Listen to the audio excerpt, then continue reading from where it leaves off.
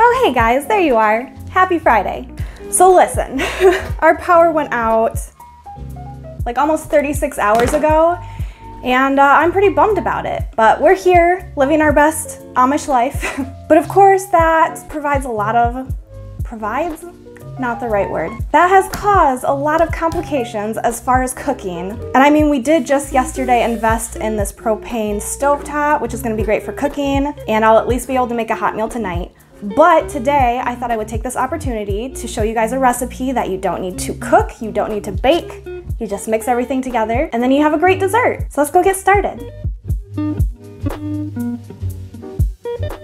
Alright guys, this is going to be a really quick video because this does not take long to make at all. So we're making pistachio fruit fluff, which I actually just found out is called Watergate salad. So we're going to start by mixing a can of crushed pineapple, and you want to make sure that you get it with pineapple juice and not syrup. So I'm going to pop that open without popping my nail off. Oh, maybe. Oh my god.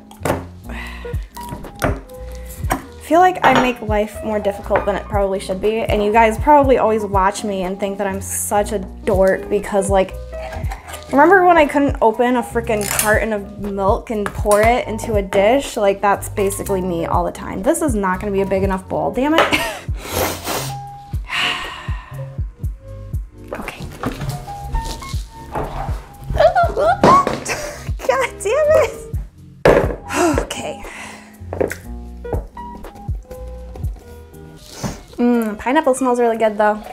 Into our pineapple, we're gonna be mixing a 3-ounce box of pistachio pudding instant mix. It always blows my mind that pistachio pudding and pistachio ice cream is always so sweet. Like, it's not something you associate with a nut, especially pistachio. So whoever thought of doing that, like, they're brilliant. Now, we're gonna mix this up really, really well.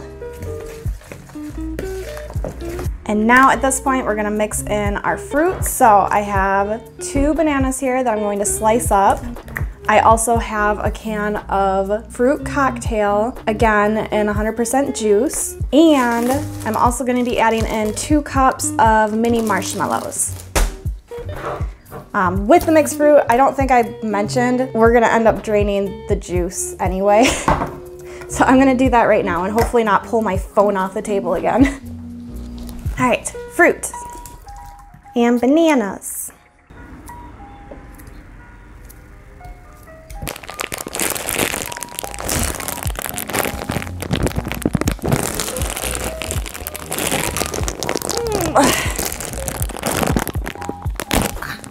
Oh God. I had not planned to floss my teeth with plastic today.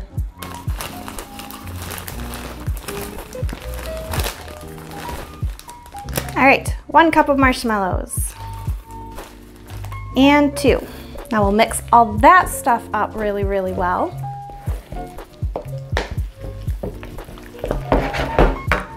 Whew, that's tough on your arms, man. And the final ingredient is an entire tub of Cool Whip. I never said this recipe was healthy.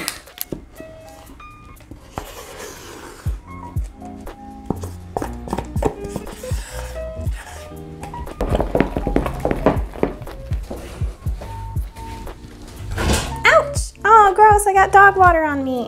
I'm having a rough day, guys. Right, and here she is, guys. Look at how delicious. OMG. I already know what this tastes like, but I want some of it right now, okay?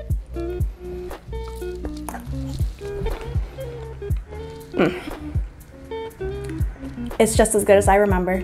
So ideally at this point, I would be putting this in my fridge so it can chill, and the best way is to just let it chill overnight. So if you actually have a running fridge right now and you do make this, stick it in your fridge overnight, let it sit, and that will allow all the flavors to, I almost said fester, to intermingle and coexist happily. But I do plan on going over to my sister-in-law so I can actually edit this video, so I'm just gonna pop the top on this, take it with me, and we can enjoy it over there. And that way I can bribe her with delicious things, so she actually lets me use her Wi-Fi. All right, guys, thank you so much for watching this week's recipe. I really hope you enjoyed. Hopefully soon we'll get our power back and I can start putting out some real recipe videos.